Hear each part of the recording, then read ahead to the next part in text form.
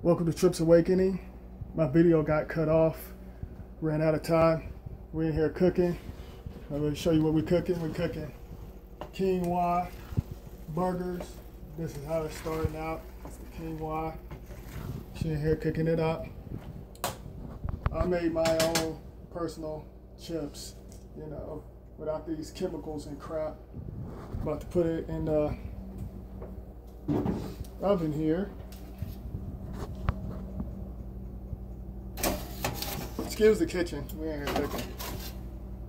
You know, you want to make sure everything is stainless steel, pots, pans, and sorry about that. You want to make sure everything is in glass jars. Don't trust plastic.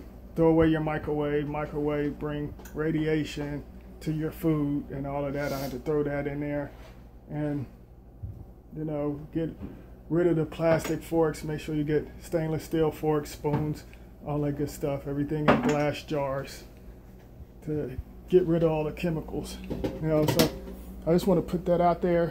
I'm making me some chips, waiting in the oven.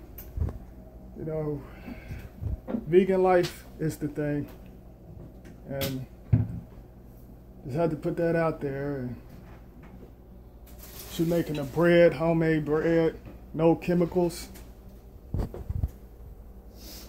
It's great, you know. I wish, you know, I was on this a long time ago, for real.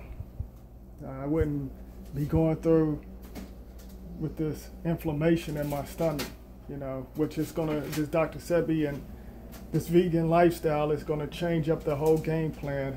I feel healthy, I feel stronger.